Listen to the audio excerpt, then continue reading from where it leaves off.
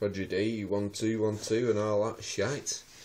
This is basically a rectifier that rectifies the current from the tap water powered generator, because it's AC. It's basically, you know how you get those what's it, hand cranked torch from Asda for about £3.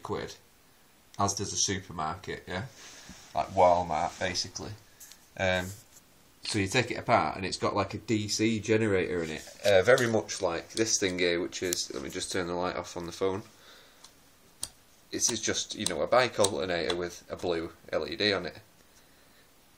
You know, like, you know, what they call Dynamo, that's the one, yeah. So, inside a box in the kitchen, there is tap water with a jet turning a dynamo in a little box down, round, and it comes up a wire, that wire there, and it comes in, and ultimately it's coming into there, and then into this rectifier that I built with thanks to some dude off YouTube, some sort of Dutch fella, who drew a diagram that looks a bit like this. I'm pretty sure it's right, and they are arranged more or less as you've seen on the paper there. So simple it works, with a big fat 2200 farad microfarad capacitor on it, and it doesn't flicker anymore, you know, basically. So what is running here, these lights are running off a solar powered setup in the other room, so I'll just turn them off so we don't get illusions. Turn the light on my phone off, and shut the screen on my laptop and all, because that's like making light. So I mean, it's a nice ambient light. If I need more so I can see what I'm doing properly, then I switch on the solar lighting as well. That comes off a car battery in the other room. But the light you can see here is currently coming from a tap that's running, and it's not running particularly fast. Currently, to switch the light on again, it's hard to make it see it there, so I'm getting 3 volts, but that's, if I turn that light off, that other light goes a little bit brighter, goes up to 4 volts.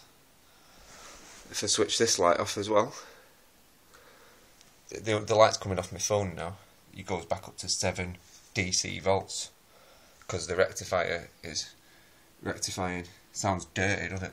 Rectifier sounds like something that you just don't even want to know about. So I'll just switch the lights back on. Oh yeah, and as well, I've done a little bit of blocking diode business. So there is a diode which I pulled out of that tape deck as well, and 2 batteries that add up to 7.2 volts. I think there's 6 1.2 volt batteries, and the blocking diode should allow them to charge. It's not getting hot, and I put a meter on it. It does appear to be charging. I've put some flat batteries in it. These other batteries over there have charged up from the water, which is mad to think. Lost 1 or 2 bulbs on the light, but I think that's because I'm overvolting it a bit. Bollocks, how much did it cost? About £3 or something. You can get hold of them for another bike light, you know what I mean? What does it cost? £3 for lighting? Switch the light on my phone off. What else have I got? Well, these fairy lights, they're quite funny. Put them back on it. So it's kind of just piss taking in it to think that that's coming from water, which doesn't cost me anything more, because I've got a water bill and I can use as much fucking water as I want. It's pretty simple, isn't it though?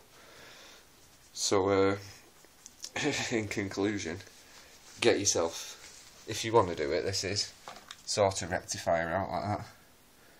Do you know what I mean? It's so simple. It's unbelievably simple. It's like, when I see it laid out like this as well, turn my phone light on, it just makes total sense to me, you know. But when I see that other diagram with the squares, it doesn't seem to make sense. So there's this Dutch fella who's done a video on rectifiers. He's banned me from making comments on his video to come.